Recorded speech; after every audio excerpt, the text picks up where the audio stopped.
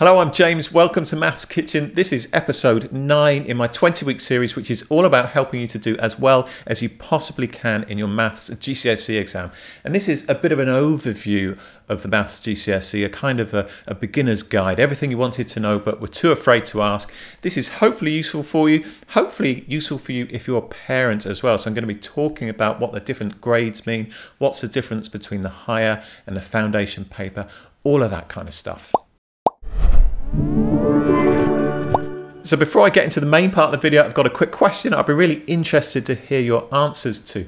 And it is, if you've sought help for maths outside of school, so maybe you've used a tutor, maybe you've signed up for a website, something like that, what was the reason for that? So was it first of all to build confidence in maths? Okay, maybe you're lacking confidence in your maths ability. Was it to get that bit of kind of tailored help, that sort of one-to-one input from somebody? Was it because you're very anxious and worried about your maths? Or was it finally because you've got a particular grade that you're targeting? I really have to get that grade 5. I really want that grade 9, or whatever it happens to be, okay? Obviously, it may well be a combination of those things, but which one is the most applicable to you? So first of all then, what's the difference between the foundation paper and the higher paper? Well, first of all, the most obvious thing is that the questions on the foundation paper are easier than the questions on the higher paper. But then the main big difference is the grades that you can get. So the foundation paper is for students who are going for a grade 1 up to a grade 5. And 5 is the highest mark you can get, the highest grade you can get on the foundation paper. And the higher paper is for students going for a grade 4 up to a grade 9. Although actually on the higher paper, if you just miss out on that grade 4, you can still get a grade 3. But really it's targeted at people going for a grade 4 up to a grade 9. So how can you choose which paper you're going to do? Well, the truth is your school will have chosen for you. Your teachers will have used their expertise and their experience to put you in for the paper that they think is going to give you the best possible results. Although the government do say if there are cases where you could do either, you could do the foundation or the higher. They say that if you're somebody that's going for a grade 4, then probably the foundation is the most sensible paper for you to go for. Now, I just mentioned there is this overlap because both papers have a grade 4 and a grade 5. You could get that in the foundation or the higher. So there's an overlap in terms of the levels you can get, but there's also an overlap in terms of the questions. So the harder questions on the foundation paper will also appear in the higher paper. They will be the easier questions in the higher paper.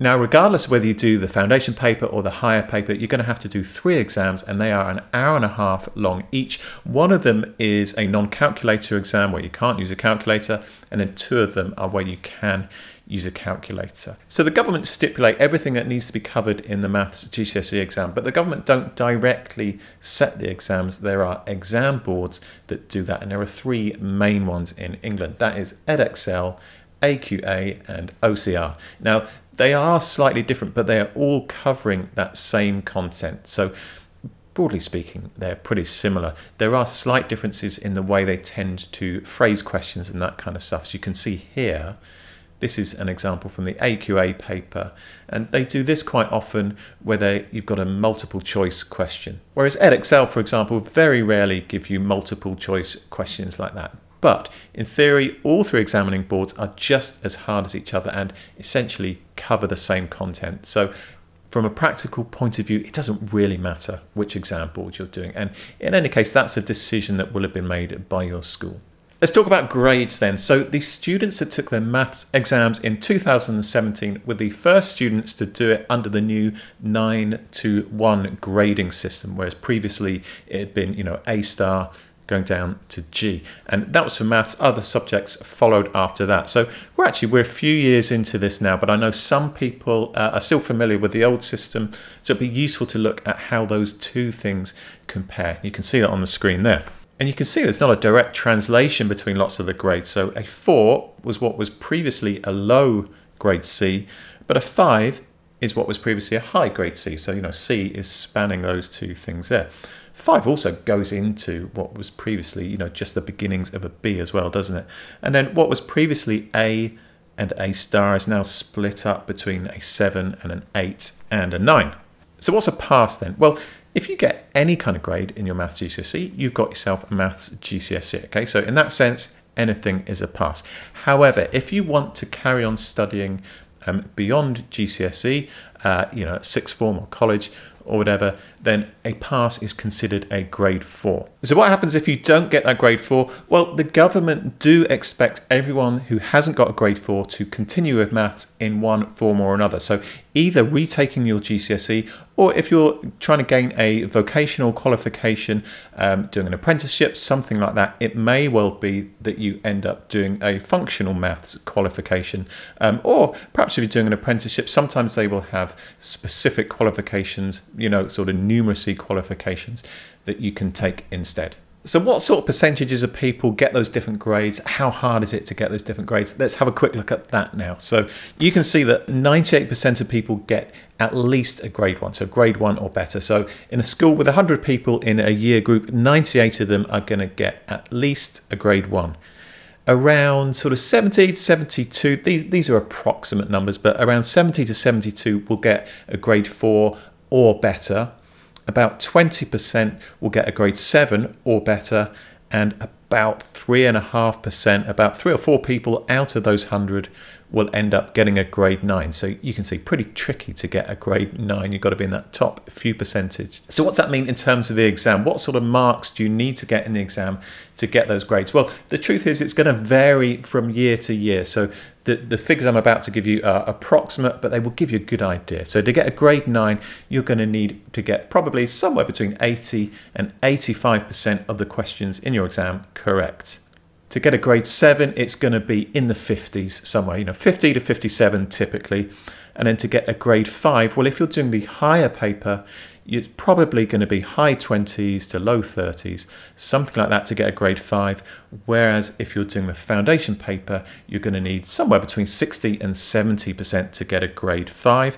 To get a grade 4 in the higher paper, you need somewhere around 15% of the marks. But in the foundation paper, you need 50 to 60%. So if you're going for a grade 4, you might look at that and think, you only need 15% on a higher paper.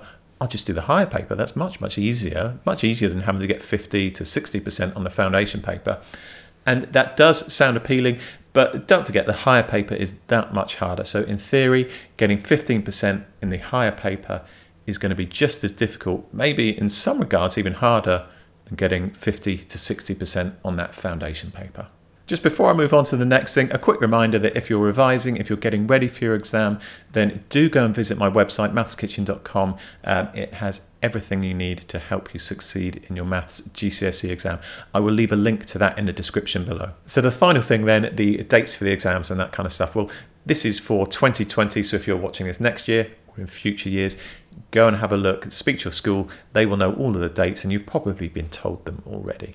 So as I said earlier, regardless of which exam board you're doing, regardless of whether you're doing the foundation or the higher paper, you are going to have to do 3 exams and they are an hour and a half each. And if you're doing Edexcel or AQA, the first paper that you'll sit is the non-calculator paper, and then you've got 2 calculator papers after that. For OCR, it's the second paper that's the non-calculator paper. This year's dates, that's 2020. The first exam is on Tuesday, the 19th of May, and then you've got a good break over 2 weeks until the second exam, which is on Thursday, June the 4th, and then you've got a few days. The following week, Tuesday, June the 8th, is the final exam, and then the final thing you'll want to know is when do you get your results, and that is August the 20th.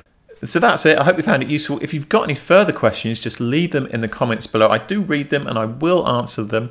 If you haven't seen any of the other videos in this series, please go and check those out. You can see links to those up there. Do, as I say, head over to mathskitchen.com. We've got you covered, everything that you need there to help you succeed in your maths exam. Right, good luck, keep working, keep practicing, and I will see you next week, week 10 in my 20-week series.